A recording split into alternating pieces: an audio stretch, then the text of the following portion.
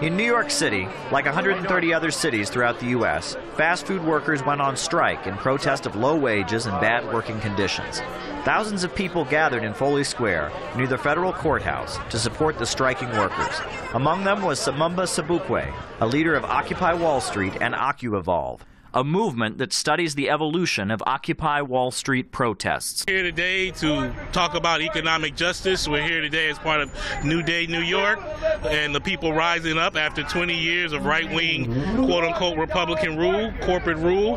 And we're here to support the workers at McDonald's and all low-wage workers, and that's why we're here today. Organizers of today's rally are calling it a new day in New York and hoping with the newly elected mayor that things can change for the city's low-wage workers. This day has been crazy. I see a lot of new faces out here I never even seen before. A lot of new workers who decided they wanted to walk out. And this day has just been crazy. We took over how many stores? I saw Wendy's, took over McDonald's, Burger King. They even had, I know Wendy's in Brooklyn even hired security so we wouldn't get up in there. They hired security, but they can't pay us more. What's up with that? Near the rally site in Foley Square, activists with the People's Power Assembly charged into various restaurants, chanting loudly in support of striking workers.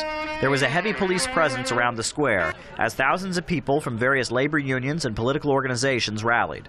Many different elected officials spoke to the massive crowd. It seemed the protesters managed to get their message across to the government. President Barack Obama has called on the lawmakers to pass a measure that allows for the increase of fast food workers' minimum wage to more than $10. And now the Congress is expected to vote on the bill by the year's end.